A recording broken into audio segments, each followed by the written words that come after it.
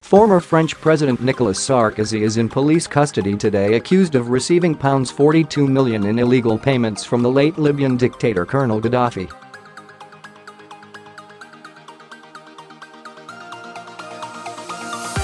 The 63-year-old was arrested by judicial police in Paris and taken to their headquarters in the suburb of Nanterre.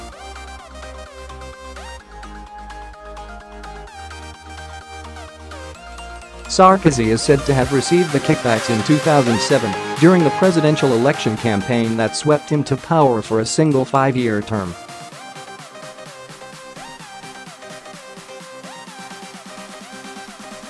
French law bans candidates from receiving cash payments above £6,300, but the massive donation is said to have been laundered through bank accounts in Panama and Switzerland.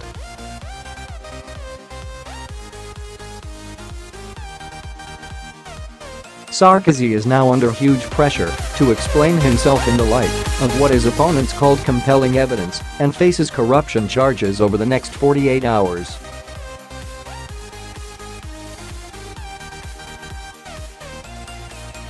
A document made public in Paris is said to show that the French leader and the former Libyan dictator made an illegal financial deal.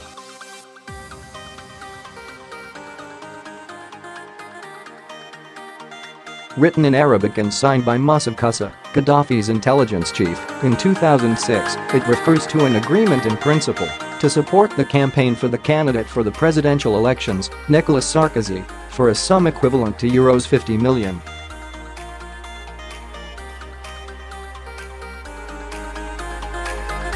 A bundle of incriminating evidence was originally leaked by senior members of Libya's National Transitional Council to French investigative news site Mediapart.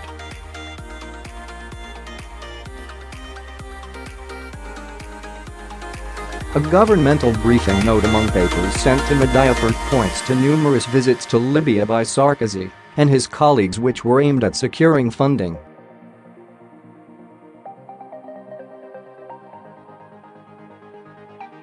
One, said to have taken place on October 6, 2005, led to campaign finance to NS being all paid, assumed to be a reference to Sarkozy.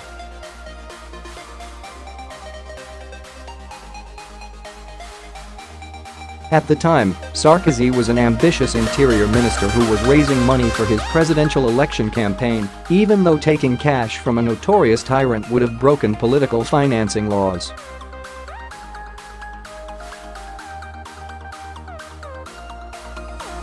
Mediapart claims that the €50 million referred to in the note was laundered through accounts including a Swiss one opened in the name of the sister of Jean-François Cope, the leader of Sarkozy's party, who are now called the Republicans.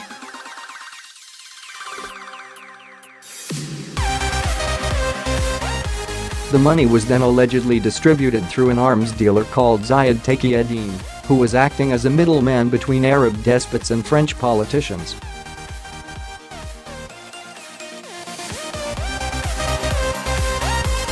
The news follows claims last year by Gaddafi's son, Saif al-Islam Gaddafi, that Libya had financed Sarkozy's election.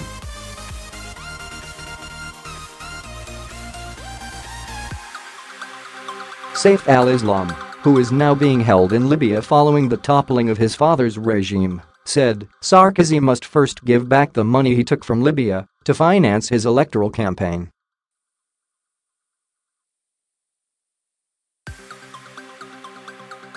"We funded it."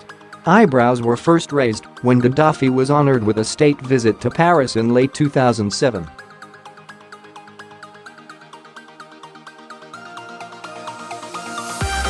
He was referred to as the brother leader by the French president and allowed to pitch his tent next to the Élysée Palace.